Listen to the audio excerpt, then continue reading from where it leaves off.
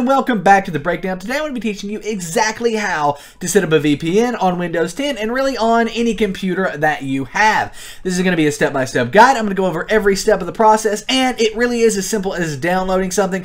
We're going to be setting up our VPN today through private internet access. Now, I would recommend that you use a company like Private Internet Access to get a VPN because you know it's going to be safe, you know it's going to be secure, you know it's professionally managed. They make sure everything is secure, private, and safe for you. They don't keep any logs or anything, and that's what you need to look for in a VPN. You can find a link to Private Internet Access in the description down below. It's the first link down below, actually, and if you go and purchase through that link, thebreakdown.xyz/PIA, we do get a little bitty cut at no additional cost to you, so thank you very, very much for doing that in advance. Nevertheless, let's go ahead and get our VPN set up with Private Internet Access. I'm going to be going through the entire process here, so this is the page you will land on when you click on the link in the description down below. Now, you've got a few purchase options here. Obviously, 2 years for $69.95 is not bad at all, if you ask me. You've also got the $39.95 per year plan, so you can do yearly for $39.95 every 2 years for $69.95, or you could just pay monthly, which is what I'm going to do here because I've already got Private Internet Access, but I'm going to do a separate account for this tutorial. So we're going to go ahead and sign up now. You then want to select your payment method. You've got plenty of options here. I'm going to be using a Visa MasterCard, and then you want to enter your information here. Now, obviously, I'm not going to enter my information here on video because I don't want you guys to have all of this information. So let's go ahead and enter it, and then I'll see you once we're done. So after your payment is processed, it will land you on this page. Thank you for choosing Private Internet Access. Now, to install Private Internet Access on Windows 10, it's as easy as going to your email and getting the email that they've sent you here, and then coming down here to where it says download Private Internet Access for Windows. It's for Windows 7 or newer, and if you're not on Windows, you want to set it up on Mac OS, you just click Stable right there and install it like any other program. Same goes for all these. You can even get a browser extension as your VPN, but I would recommend just running your whole computer through it with this download right here. So we're just going to click on Download Stable right there. It is then going to take us off to here where it will download in the bottom left. See that? And it actually walks us through how to install this here, but you don't really even need that because I'm going to be showing you in this video. Once this is downloaded, I will see you to get it installed. And once Private Internet Access is downloaded down here, we can go ahead and you can just click on it from your browser, most likely, and it will open. If you can't click on it from your browser and get it to open, like see there, mine opened. If yours doesn't work like that, you can minimize your browser and it'll be here on your desktop. And if it's not on your desktop, it's in your downloads folder, which you can find by clicking on the Windows icon in the top left of my screen, probably the bottom left of your screen. It'll open up this where you just want to type in downloads, and then right here is your downloads folder. Private Internet Access will be here in this downloads folder. Drag it to your desktop just for ease of use. We're going to delete this download later anyway.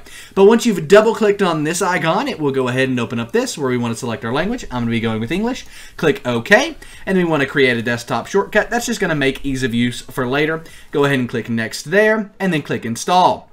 It's that simple. It's going to go through, get everything installed that you need to set up your VPN. In the meantime, we can go check our email. So I'm going to do that really quick. So in your email, you'll have two emails like this: Private Internet Access account activated and Private Internet Access installer links. So installer links is just what we were on before. It's where you can download it for Windows or Mac OS and all that stuff. What we want to look at here is the Private Internet Access account activated email. And here we can have our username and password. Make note of these, put them in your password manager, whatever you want to do with them. On my screen, half of it's blurred out for you because, well, I don't want you having my username and password for Private Internet Access, but nevertheless, that is where you can find it, and once you found it, click on up here at the top. You should have the Private Internet Access set up. We can then go ahead and click on Finish, and it will launch Private Internet Access.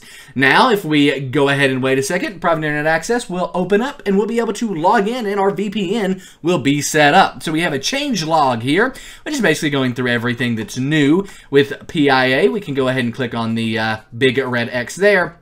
And here is where we can enter the username and password that we found back here. So just for ease of use here, I'm going to go ahead and copy these over. Username copied over and password copied over. And now we can go through a few more options. Do we want to start the application at login? Meaning your VPN is always connected when you're logged in to Private Internet Access. And yes, we do want to do this. Do we want to auto-connect on launch? So basically, whenever you have Private Internet Access open, as soon as you open it, do you want your VPN to work and be connected? I do, so I'm going to leave that on.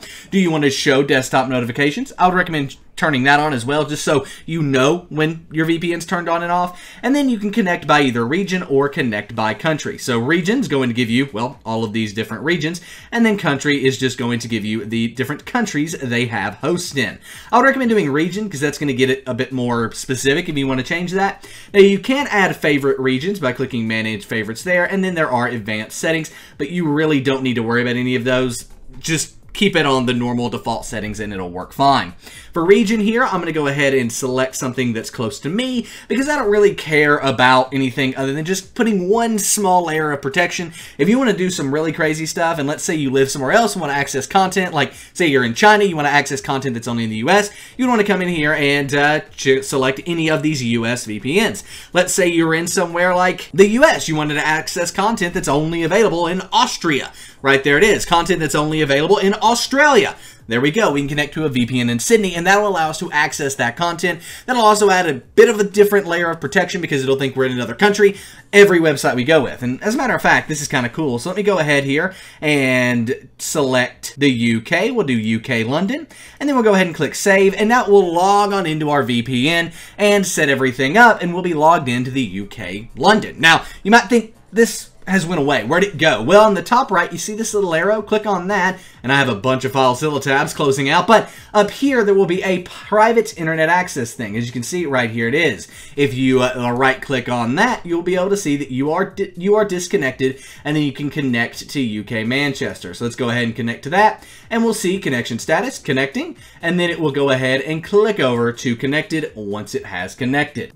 There we go. It has now connected. That took about a second for that jump cut there, and we are now connected. The reason I went ahead with the UK is just to show you that it thinks we're in a different place. Let's just go ahead and open up an incognito tab here. That way it's not going to be logged into my Google account, and just search for something like coffee. If we search for coffee, we can see that it does go to google.co.uk, and as a matter of fact, the coffee shops it's recommending me, well, they're in the UK. Right here. They're in London. And I'm not in London. I'm in the United States. So that is how cool a VPN works. It's tricked Google to thinking I'm in a completely different location, even though I'm sitting here in the United States. And that is how you can set up a VPN on Windows 10, or really anything. It's just as simple as downloading it and logging into it with private internet access. There are some more convoluted and complicated ways, and as a benefit, by the way, private internet access also works on your smartphone. So Apple, Android, anything that you have, it'll work on it, and it's just as simple as downloading an app, entering that same information, and it'll walk you through the process and get everything set up. If you want a separate video on how to set up a VPN on your iPhone or on your Android device, let me know in the comment section down below. Anyway, guys, my name is Nick. This has been The Breakdown, and that is how you can set up a VPN. Give the video a thumbs up if it helped. Subscribe to the channel for more awesome content, and I'm out. Peace.